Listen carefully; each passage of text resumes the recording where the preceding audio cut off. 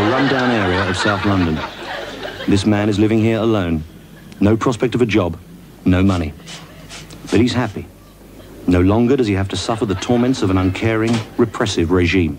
He is now free to express himself and his art. For 3 months ago, this man defected from Barnsley. Up there, groups of us, you know, we used to get together, dissidents if you like, we used to get together, we'd have to hide away secretly in back rooms, you know, and be southern and drink Campari. It was the taste of freedom. Oh. Could I have it in a straight glass, do you think?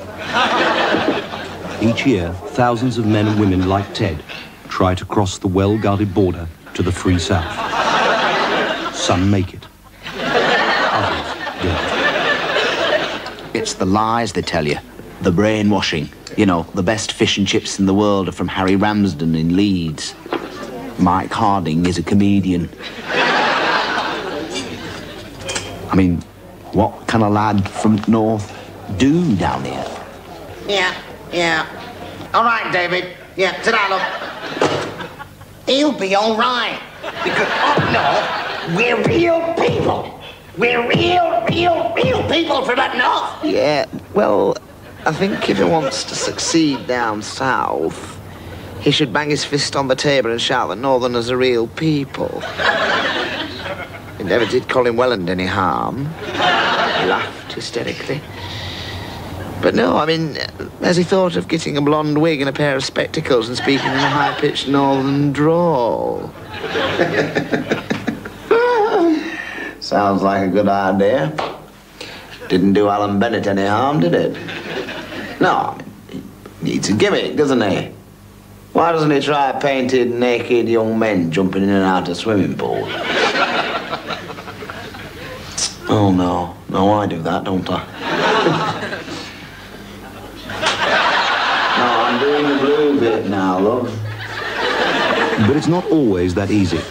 One of Ted's fellow defectors, Amos Blowthorpe, a second-year student at the Royal School of Ballet, has already decided to go back. He's had enough.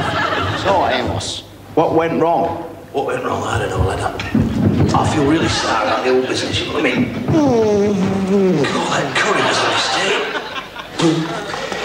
I mean, I ask you. I mean, look at this. Look at that thing there. I mean, what has Rudolph Nurry have got that I haven't got? Apart from 3 foot of rubber tubing.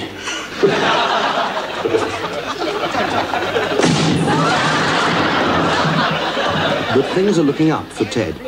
He has an audition for a part in Alan Bleasdale's latest epic about northern hardship, When the Boat Comes In from the Blackstuff. Pet.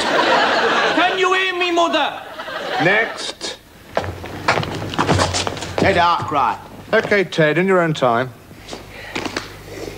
Northerners are real people.